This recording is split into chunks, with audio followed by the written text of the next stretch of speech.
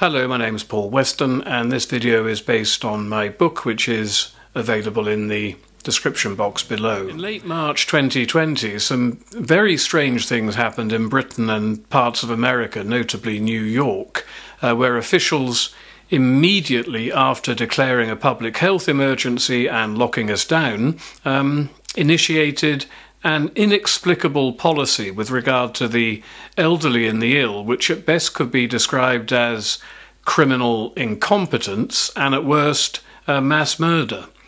And the following graph effectively sums up what happened in 2020, and this data is sourced from the Office for National Statistics, and the link's in the description box below. It tracks total monthly death figures in England and Wales for every year between 2001 and 2022. And each year is represented by a different colour. 2020 is dark blue. And as we can see, between the beginning of January and the middle of March 2020, the death rate was lower than the 19 preceding years.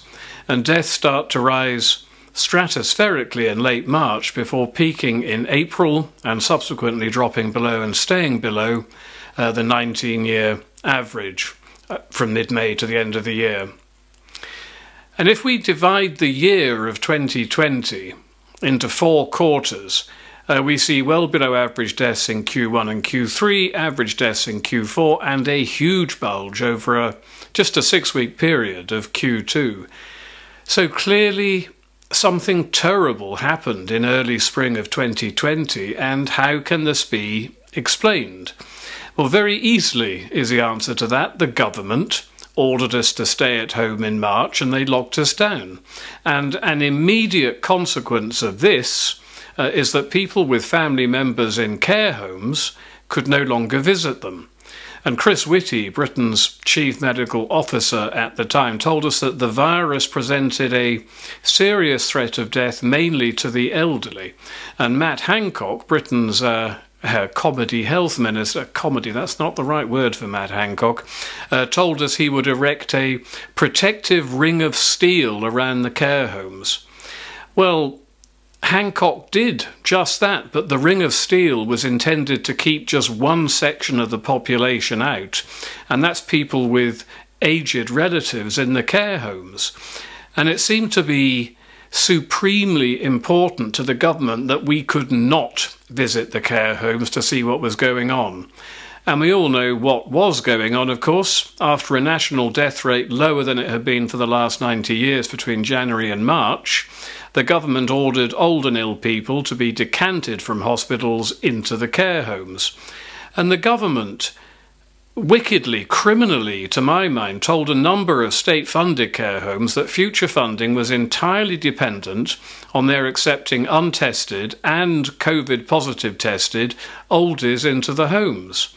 And the absolutely inevitable then inevitably happened. Tens of thousands of old people died very quickly. A 6-week flurry of mass deaths in the care homes that we were prevented from visiting. And Amnesty International released a report on this extraordinary consequence of curious government action, and they, Amnesty, didn't go quite so far as to accuse the government of mass murder, but they veered pretty close to it when they talked of government violation of human rights. And the link to the Amnesty report is in the link below, and you should read it, and you should seethe with rightfully vengeful anger. And if you cast your mind back to January 2020, the pandemic was already being talked up by Western governments. It was lethal, they told us. Millions would die. But despite all of the COVID horror porn, there were no deaths. Everything was normal. April 2020 fixed that. The deaths were found. We told you it was lethal, they said. Look, here's the proof. 30,000 deaths from COVID-19. Exclamation mark. And on the back of that, the lockdown was extended for the rest of the year. And we were not told, of course, that the vast majority of deaths took place mainly in the care homes. We were not told the dead came only from the very old with at least 3 pre-existing life-ending medical conditions. We were simply told that a great plague was sweeping the land and that we were all vulnerable. Now, what happened in our care homes in spring 2020 was definitely evil, but it gets worse. And in my next video, I will discuss the actions of Matt Hancock and the unprecedentedly high use of midazolam and morphine in the care homes at the precise same time, which is spring 2020, at the precise same time that the illegal blanket do not resuscitate notices were issued without the knowledge of the care home residents' families, all of whom, of course, were rather conveniently, courtesy of lockdown, barred from visiting the care homes. And I know I've mentioned this several times, but it really is a point of supreme importance. The founding and continuation of the government's response to the COVID-19 pandemic was entirely dependent in spring 2020 on sealing off the care homes from questioning family and indeed doctors.